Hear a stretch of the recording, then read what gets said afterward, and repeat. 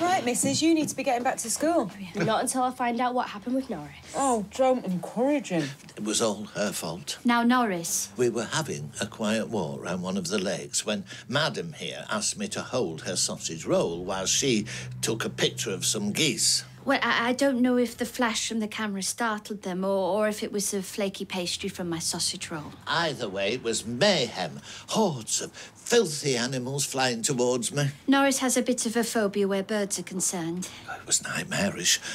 I felt like Tippi Hedren. Her from the birds. Oh, I love that film. What? When have you seen the birds? Oh, Nana Blanche used to put it on for me when I had trouble sleeping. Unfortunately, I think his high-pitched screams of terror just egged them on. Egged. Good one. I tried to run away. He slipped on a cowpat. I could have broken my neck.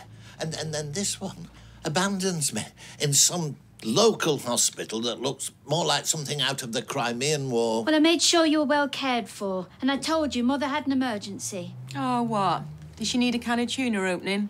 Well, you must have been OK for them to discharge you. The only reason why they let me out was I assured them that I had round-the-clock care at home. Oh, and who's the kind-hearted friend who's going to do that?